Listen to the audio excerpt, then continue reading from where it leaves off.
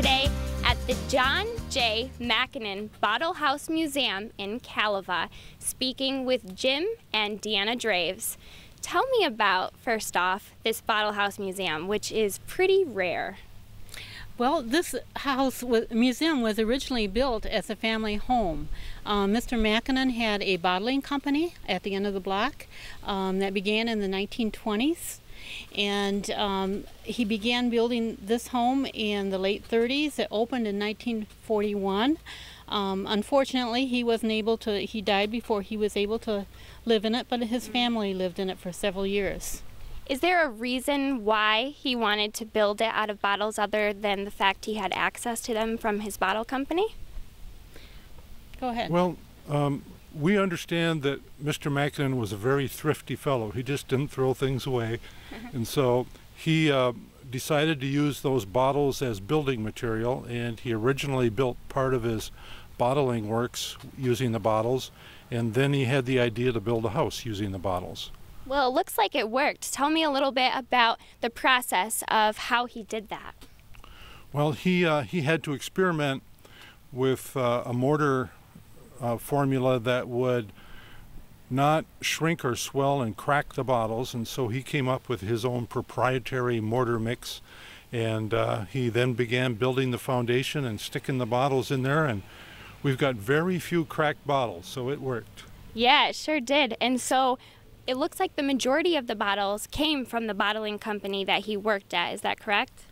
Yes. A lot of the bottles were bottles that were flawed. He couldn't use them again, but he also used wine bottles and liquor bottles and medicine bottles, anything he had. How many bottles are there total? Is it known? We use 60,000 as the number. Now, we still haven't found the person who's gone through and counted them all, but we believe it's 60,000. Wow. And so that's a lot of bottles to acquire, and it looks like that's what's needed to build a house. Yes, yes. And so when did the house become a museum? The Historical Society bought it in 1980 and then began transforming it to a museum. So it went from a happy home, it says, to a museum. And now what is the museum encompassed of?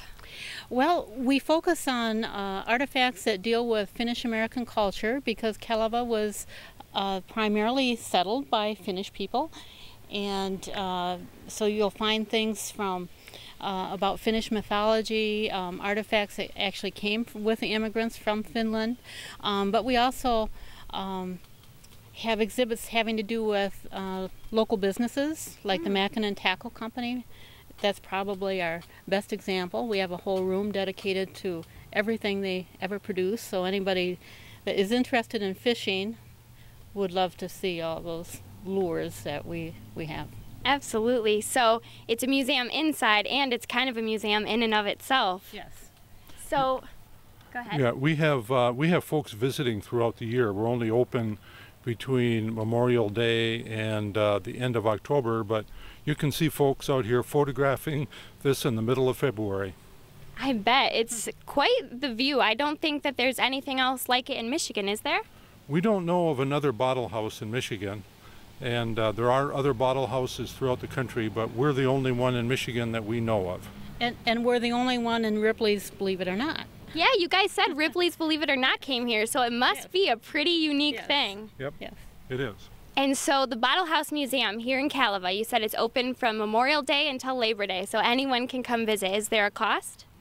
It's just a donation. We ask for a $3 donation, but it's whatever people can give. And we also are open in September and October, but Saturdays only. Great. Thank you guys so much for joining me today. Thank you, Abigail.